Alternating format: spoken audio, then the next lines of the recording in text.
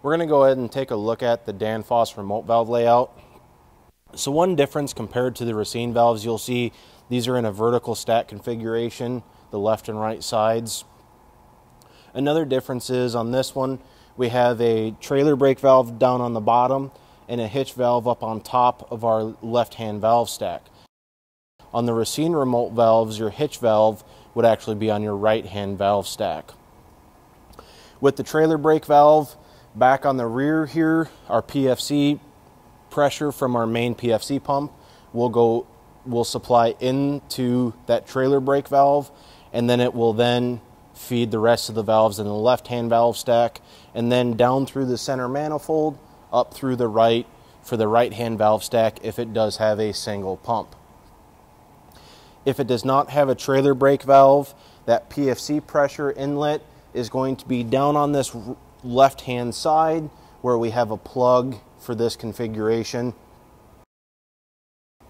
And then we have our load sense regulated and our EHR pilot drain.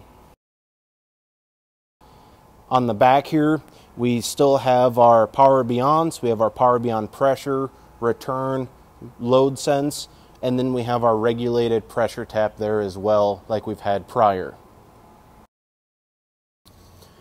Now moving over to this right-hand side, down on the bottom here we have our return for the rear manifold stack, and then we have a second EHR pilot drain there, and that's also towards the rear where the drain for your trailer brake valve will tap in as well. So the top cap on the right-hand manifold has a pressure reducing valve inside of it.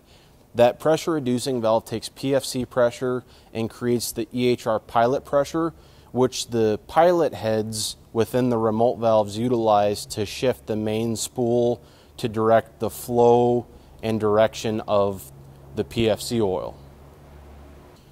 Now, one thing overall that we want to bring up about this specific configuration is, so this is showing a 6 remote valve configuration with trailer brake and 3-point hitch. This specific configuration is not available from the factory due to very low take rates.